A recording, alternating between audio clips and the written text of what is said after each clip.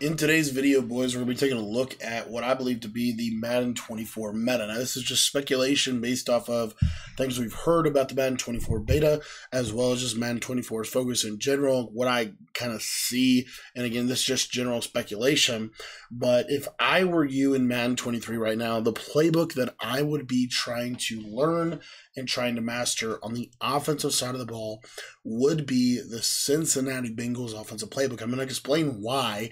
And it's really primarily due to what Madden 24 is probably going to be forcing defensively from a meta perspective, as well as what in general some of the general feedback as far as how offense is going to work next year tells us. So real quick, just wanted to get into the playbook first and talk a little bit more conceptually, and then we'll get on the field and show you some routes.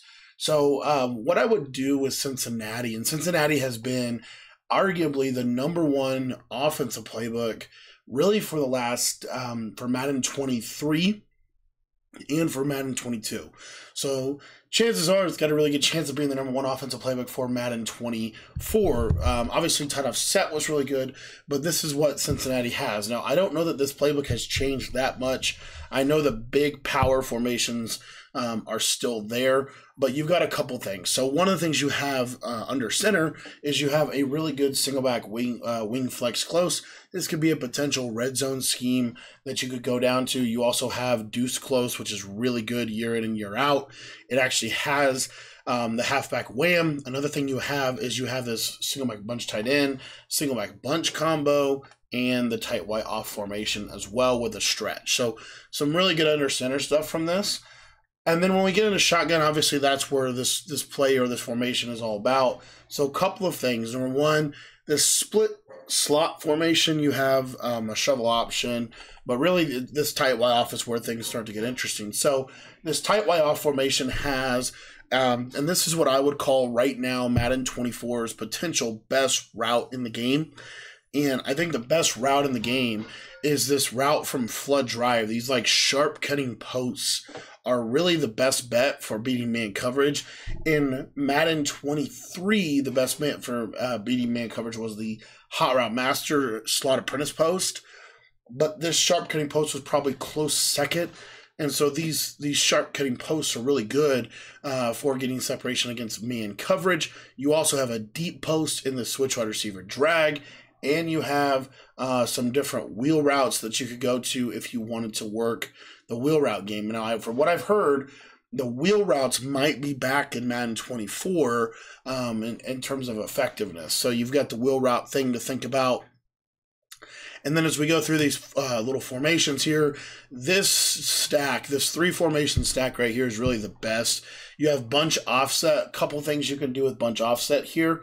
So you have the speed dig play, you have the flood, you have smash return, but you also have bench pivot. So kind of honestly up to you in terms of how you want to utilize it. You could utilize the smash return or you could utilize bench pivot.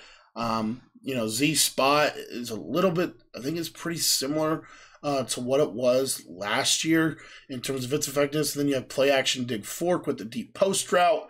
So what I would recommend is maybe an audible setup that looks something like this right here, and then basing out of the play verticals.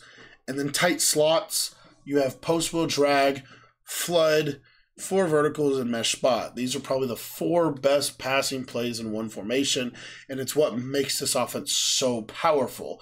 And then, of course, you have some other stuff.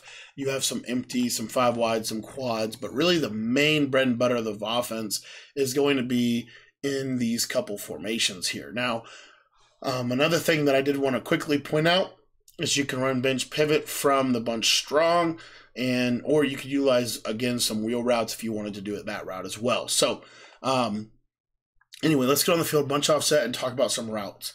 So the primary routes that you want to be working here, obviously we have wheel routes. Wheel routes in Madden 24 or 3 were okay, but really if you manned them up, you could basically take them away, especially if you manned them up from the inside. They were definitely not as good as they were in Madden 22.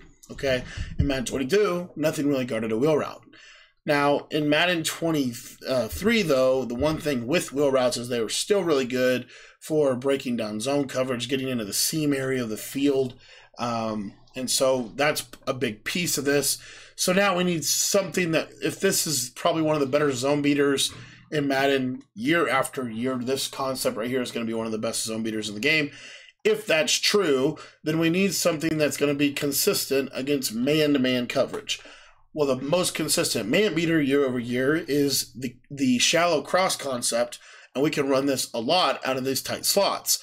So if I go over here to tight slots, and let's say I pick to play mesh spot, I could smart route those posts. It creates a really sharp cutting post. I could run a clear out route to Randy Moss here, and then if I wanted to, I could even run something like this, or I could just run it like this, or, I mean, there's obviously other ways I could do it, but something like this. Or if you wanted to block the tight end and send the running back out, right, you can kind of like make shift however you want to run your shallow. But the slant route and the post route always beat man coverage. They always beat man coverage. So you have a consistent man beater. The other thing is you can run it from two directions. So you can run a post-wheel drag setup. This is why post-wheel drag is so important to have, because when you're running this version of the offense, now what you can do is you can run a slant post concept left to right, where you have the streak, you have the tight end on an in route, or if you want to leave him on the drag, that's fine. And then you can really just block the running back here, and that's a pretty good setup. You have this clear out vertical route, and then you have your shallow, and you have your post over the top. Another way that you can run post-wheel drag to really make it very effective against beating man-to-man is, this is a little bit of a, I think, a unique setup here.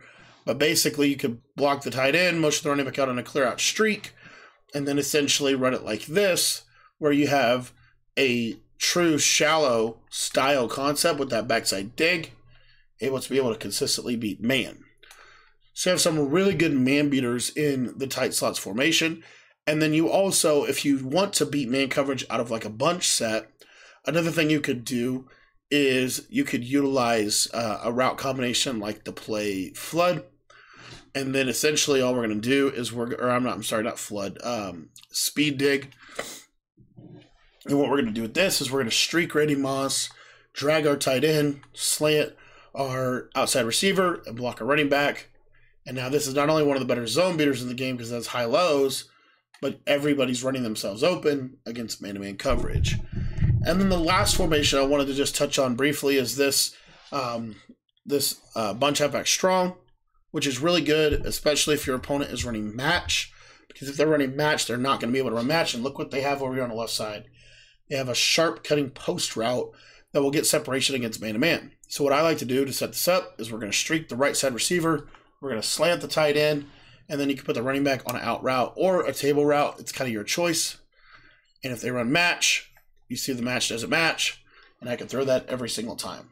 This offensive playbook is really equipped to be able to dominate the meta in Madden 24.